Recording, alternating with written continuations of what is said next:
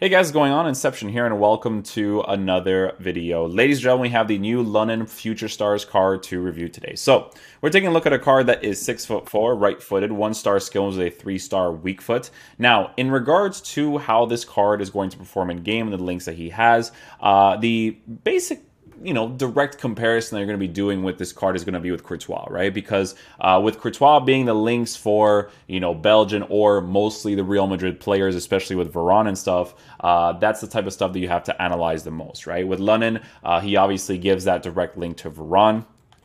In regards to his in-game abilities, he's got 84 goalkeeper diving, 87 for goalkeeper handling, 84 for goalkeeper kicking, 87 for goalkeeper reflexes, and then the goalkeeper positioning is at an 89. Now, with goalies in FIFA, the biggest variable is how fast a goalie can move with their height, and their height basically with their positioning, right? So with London, we're going to be testing him out because here's the thing with this card, right? He has two of the most important traits in this game to be able to save certain opportunities. Now, with goalies, I expect most goalies to concede those 100% angles most of the times. You get that 45-degree angle for the finesse shot, you score that opportunity. If you get a 90-degree angle to do a shot across goal and you actually get to hit it, then I expect those ones to not be saved as well, right? Some goalies do some crazy stuff, right? But it really depends on the type of strike that your opponent takes and the way that your goalie behaves in certain situations. So with him, he has rushes out of goal, okay? And he has saves with feet. So when you have these game-changing traits, right, you want to be able to use both of the instructions. It's instructions that people don't use as often as they probably should. I've been using them more often recently because honestly, it's really good. And with those aggressive things that this card has, you want to put comes for crosses, right? And you also want to put sweeper keeper on a card like this, right? And the reason being for this is because you know how sometimes when you use aggressive attackers, if you use someone like Jack Grealish, he obviously has very aggressive attacking AI.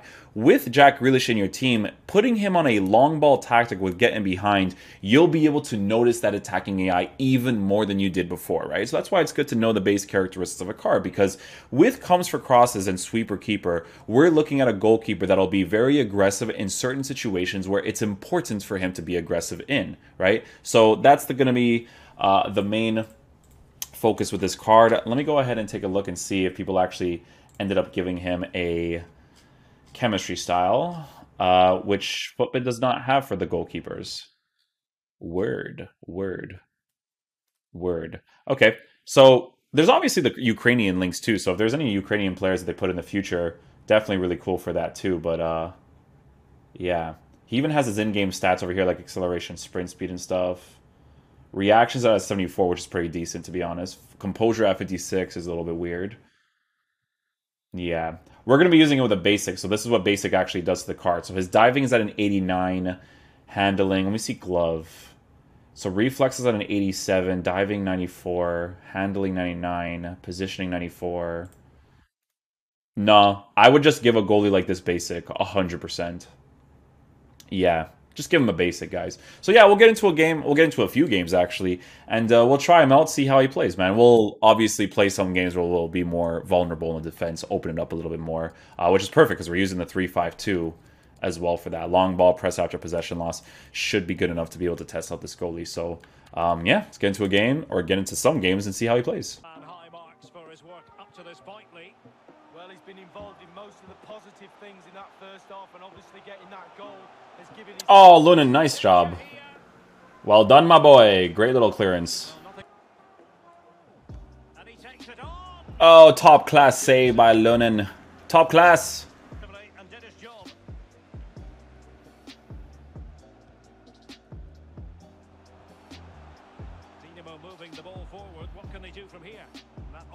Nice, Lunin. Good job, man. That instruction of sweeper keeper and comes for cross is definitely very helpful for a card like him, for sure. Being able to use both of those traits with that forced instruction, it's definitely very nice. It's kind of like the same thing as giving a long ball to a aggressive attacker, right? Well, they have the ball once more. Not a huge chunk of added time. 1 minute. He's got to kick it away. Oh, his dribbling is really rough. His dribbling is really rough. You gotta be careful with those ones.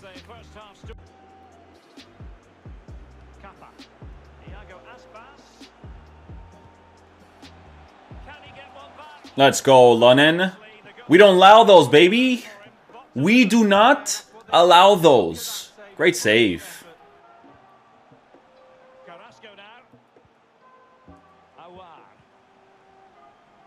Dude, that sweeper keeper is so nice on him, man. 100% use that sweeper keeper. This guy gets everything once they do like lob passes or through balls. Let's go.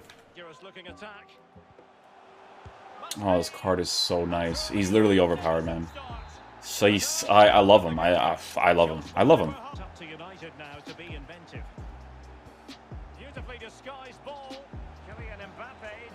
Hey, man, we put enough pressure. Oh, does he get that? Oh, imagine he did, though.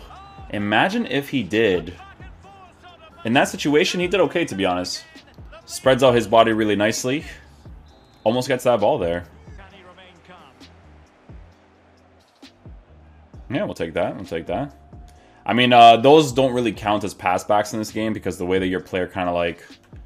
It's like it counts as a deflection when they control it and it's not really like their ball. It's weird.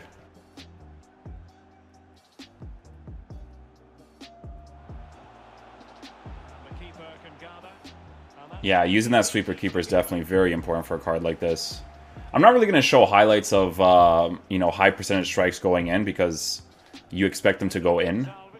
You know, when you pull out your goalkeeper, the animation is easier to score, stuff like that. Like, it's not really worth it. It's those very certain situations that I want to see.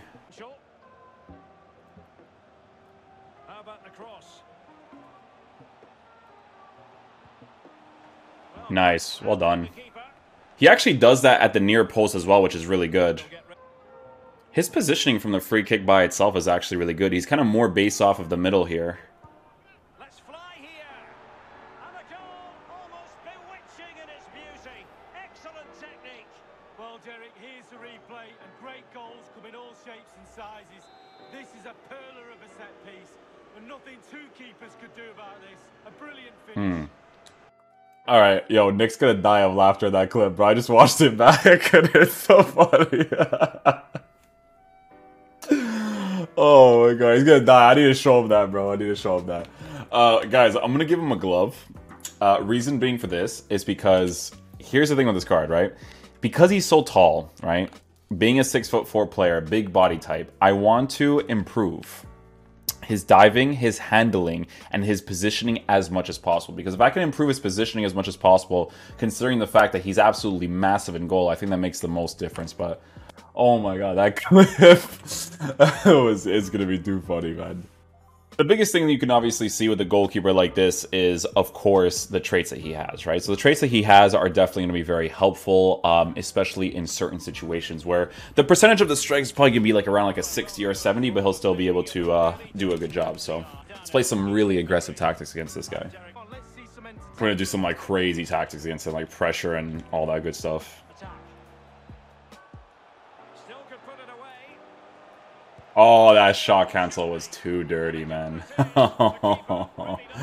Oh, no. 3 defensive AI things? Oh, let's go.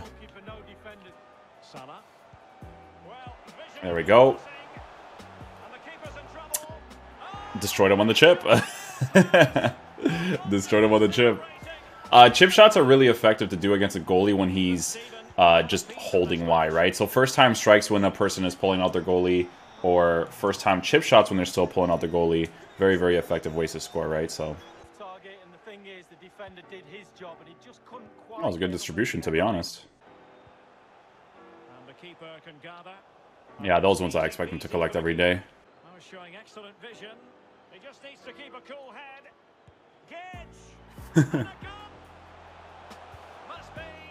Yeah, typical save. That was a great save, though. Well done. There we go. Just gonna put the pressure on the side right here. Just here. Yeah. Like, those are high percentage strikes, right? Like, I don't expect him to save those ones.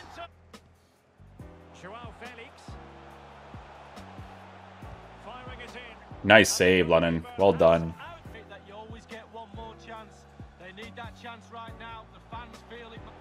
Yep, there you go. Comes for crosses again. Good parry. We can actually go on the counter-attack right here, actually. Let's see if we can maybe score. There we go, one more pass. Little body feint, uses the manual goalkeeping, we score that opportunity. Alright guys, so final verdict on this Lunin card. So in my opinion, dudes, it's very similar to Courtois. Very, very similar to Courtois. Like, I would say it's maybe slightly better than Courtois because I do like both of the traits, right? The rushes out of goal trait, saves with feet trait is really nice to have with the 2 instructions that you are forcing on the card, right? So sweeper keeper with rushes out of goal and saves with feet for those certain opportunities where the shot is lower is definitely very nice to have, because what happens, and you guys can see in some of the opportunities from the 1v1s, is that the way that he spreads out his body to raise his arms and spread out his legs to be able to save an angle from basically high and from low is going to be really nice, right? So I feel like he is a slightly better version than Courtois.